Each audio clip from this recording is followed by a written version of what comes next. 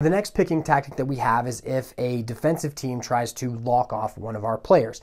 That's going to create an even harder decision for the defensive players to make, because if a pick is set well, it's easily going to free up the ball carrier because the player who's on the picking player isn't going to switch off of them, and we know that. And so this is used a lot in the sub game where a player who is, say, a defensive midi or a pole goes to the top of the box to set a pick with a offensive midfielder on them, and a player will run off that pick trying to get the offensive midfielder to kind of play the pick, which will give the LSM time and space to run through the midfield line to either keep that offensive midfielder on the field or create a step advantage as they are subbing. As we let this clip run, this defenseman is on the offensive end. In order to sub him off, he's going to set a pick. As he sets the pick, the player defending him has to respect the fact that if he sets a good enough pick, the ball carrier is going to gain an advantage. As the ball carrier comes off the pick, the player hesitates for a second, and the pole gains a step advantage subbing through the midfield. One of the ways that I found was really cool that,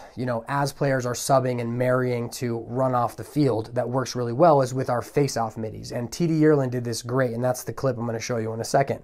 But so, if a face-off player wins a face-off, comes into the offensive end, and we are in our slow break scenario where, we're probing, but we're not really going to the goal, we may have a pick or something, and that's what they're going to do here. So TD Ierlan essentially threw the ball down to an attackman on the wing, and now he went inside out to actually set an up pick on the defenseman. And what ended up happening was the attackman kind of pushed topside and then came underneath. And because the other face-off midfielder wasn't about to switch on to one of the best attackmen who he was playing, there was no switch. The pick was set well. The defenseman got caught up here, and then the attackman was able to get underneath and score.